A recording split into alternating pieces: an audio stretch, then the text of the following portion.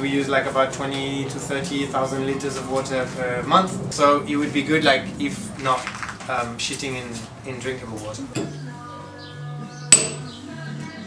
Compost toilet? Yeah.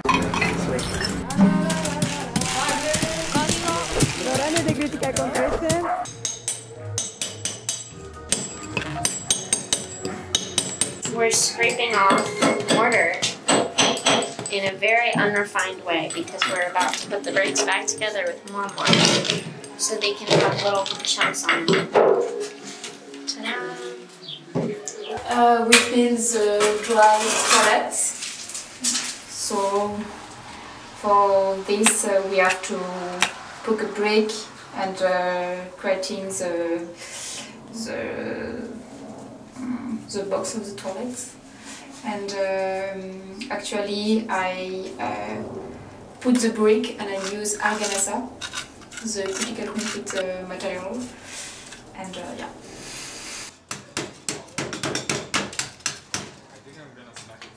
Okay. A dry toilet is one that doesn't use clean water, which is like so wasteful and So excessive. gross. So gross. Capitalist. I need my gloves. Why doesn't 0 start there? I'm like, oh great, let me just subtract 2.7 from the total.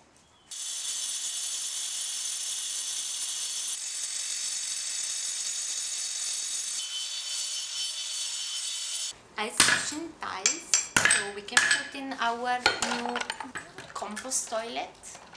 We're gonna go for something more aleatoric, a little bit more abstract, some Portuguese colors, something inspired but modern, something traditional but rooted in the vernacular.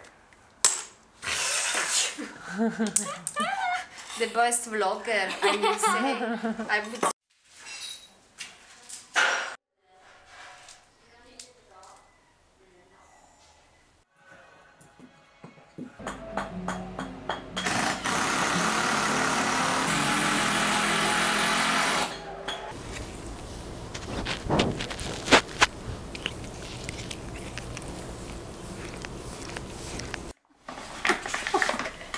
That's 1.5, almost, a little bit more. Let's see.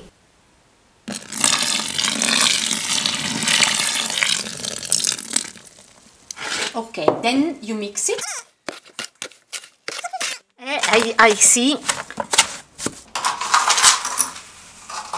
These like rom-coms, action. Oh, I don't like. Not great. It's very simple. Like for the end user, it really consists of making a sponge bed in the bottom, composed of branches and sawdust or some kind of substrate that makes like a. So you make like about a 30 to 40 centimeter sponge, and then like on the side you can see like there is branches on the side as well. So we make like a sponge on the side to kind of contain the whole thing. And then we just like every week dump the bucket that we have, the full bucket. We're gonna do it now. We dump the full bucket, cover it with cover material. So cover material here in our case, I refer this, to this sawdust. We have plenty of it because we have a workshop. In other cases it might be leaves, might be grass cuttings, might be all kind of cover material that is organic that you can imagine and fills the purpose of covering the excrements. Here and there it should be completely covered, like more like this one. This one is very well covered. You can see you have like only cover material on top, so like seaweed, some weeds and sawdust. That's all you want to see in a compost. And it's always very weird like to be like sitting next to your shit and like be completely comfortable about it. Like it's not smelling. We have it close to like our living environment. And since the day one, it's not be a problem. One thing that you do before putting it back Is very important. Very important. Because otherwise everything gonna stick down and it's not good. Exactly. And it gets easier to empty the. So you put like a nice layer of sawdust in the bottom. You have basically different phases. that transform the what you have here into a compost. First, like a rising in temperature, which is like the mesophilic phase, and then thermophilic phase, like the more hot, and then it cools down and cures. It's like you have these three phases, and each one of these phases has a different process happening, different biological process happening. Nicely, like check the temperature. It's always like around like 60 to 70 degree. Right now it's very, very active because we put like materials every week. This one is colder. It's like about like 30 to 40 degree, right? I think you had the look last time. But yeah, so it's all together. In this case, also it's very comfortable because these beds, they're connected to the ground, so we don't have like the mess with the liquids in the bottom of the compost and so on. When it gets too hot, because it does, the worms go away, or like go on the periphery of the compost and then come back when the temperature is better. The argument for not mixing is that when you mix, you actually lose a lot of temperature. It's a lot of work. Because, you know, the fact that you mix, you mess up like something that is really hot with an environment that is not. So it's more efficient, like for the thermophilic phase, to have it like not mixed at all. Self-feeding itself, so like a circular system in which like your excrement are used to fertilize your soil and create more food. Gold, like it was gold for the soil. So it was something that was like part of the process of like, no, you compost your leftovers and you use it to make more food.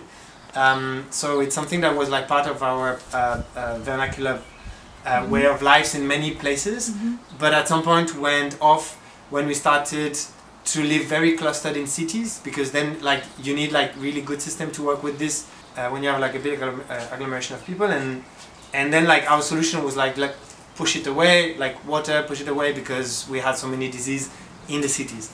So it's kind of the story of like not composting goes through like rising of diseases in city in the moment where like we started to cluster in places and did not know what to do with our dejections.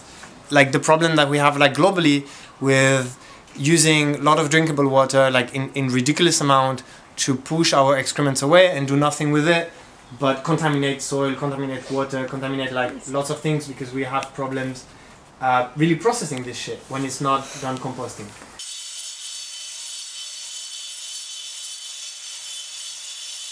Critical concrete! Critical!